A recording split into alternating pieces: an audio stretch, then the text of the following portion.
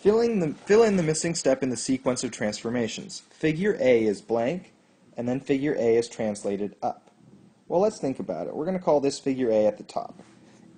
Figure A did something to have to be going and facing, or it had to be over essentially in the same exact position, just a little bit lower. So it would still be looking like this because we know that the second step is that it was translated up. So the question is, how did our figure get from A here to wrap and flip around and now be down here?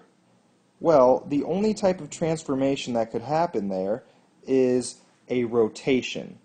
The figure was taken and it was turned around the origin, and then the second move was that it was translated up.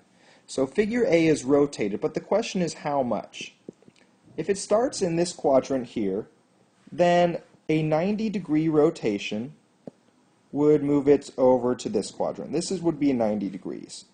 Another move into this quadrant would be 180 degrees, and this would be 270 degrees. The reason for that is all the way, one full circle is 360 degrees.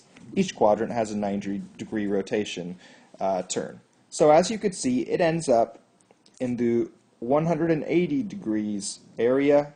The first step was that it was rotated 180 degrees. After that, it was translated up.